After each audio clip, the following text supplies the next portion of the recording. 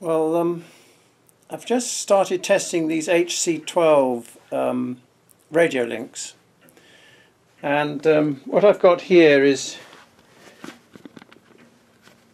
the board I had before, except because I didn't want to drill this box, I've just clamped the necessary wires under the lid, and I've got a battery here which is powering it, which will power it for about 10 hours, no problem. I've got the sat-nav connected there, and then this thing is an HC-12, which I've put into a little black potting box about the size of a matchstick.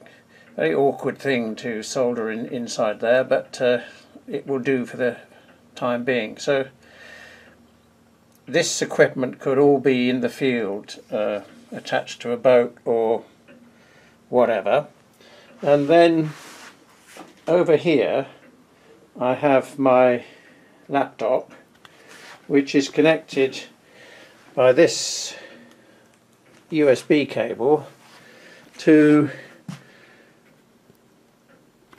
the other HC-12, which I have not put in a potting box because I couldn't be bothered.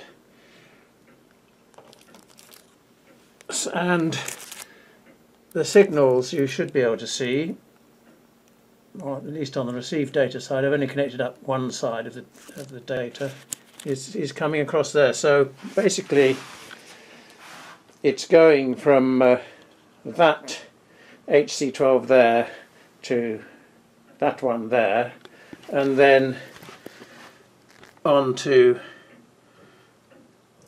what is just a terminal emulator, and we can prove that that is working because if you look at pitch, which is the one first data item that comes up under compass, CMP, pitch, if I now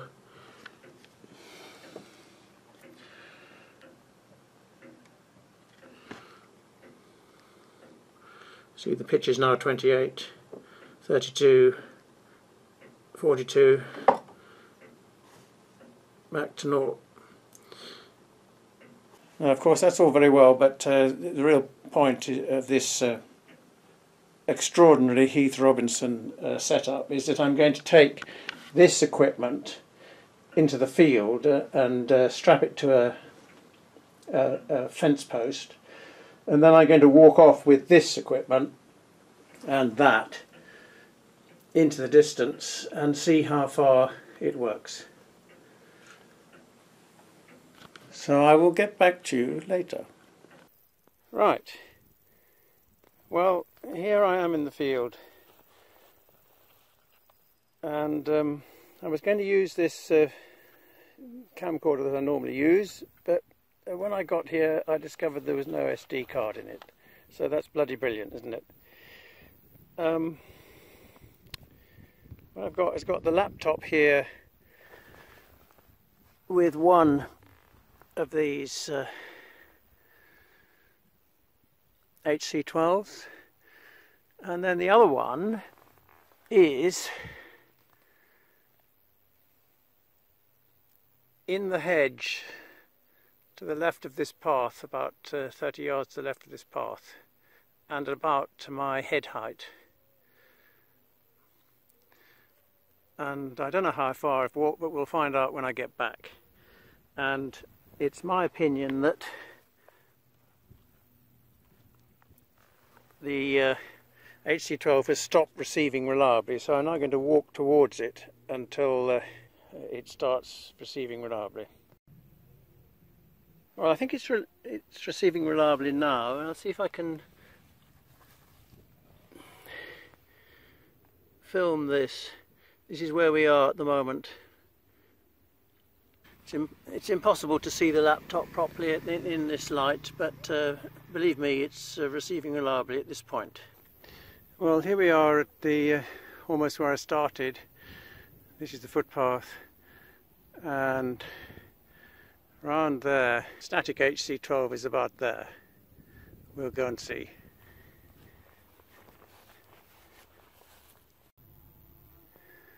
Now we definitely can see it.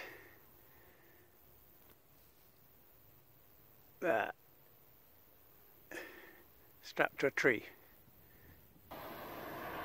Well, there it is, with the HC-12, a box of tricks and a battery hanging in clear space. And I was walking over there.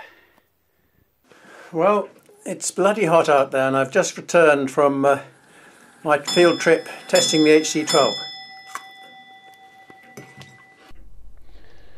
Well, before starting out, I configured these two transceivers in the way shown here. I set the serial line to 9600 baud, which is the slowest speed that seemed to me to be sensible.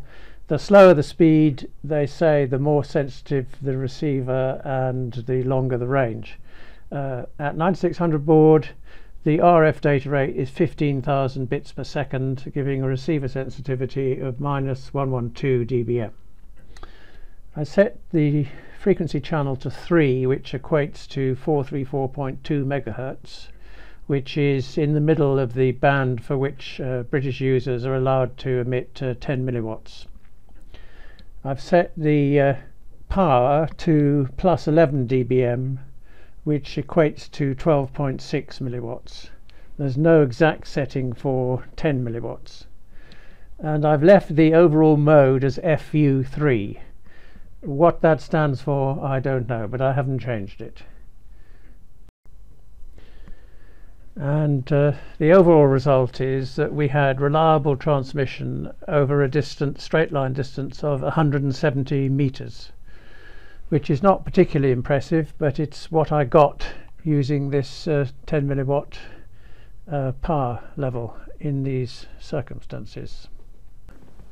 I'm not a great RF expert, but I presume that this is a helical antenna operating in normal mode.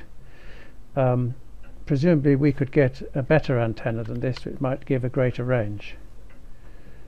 There is a U.FL socket there, to which we could plug an external antenna if that was a good idea.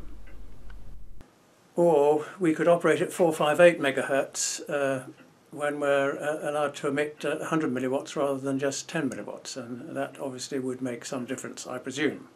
Well, that's all.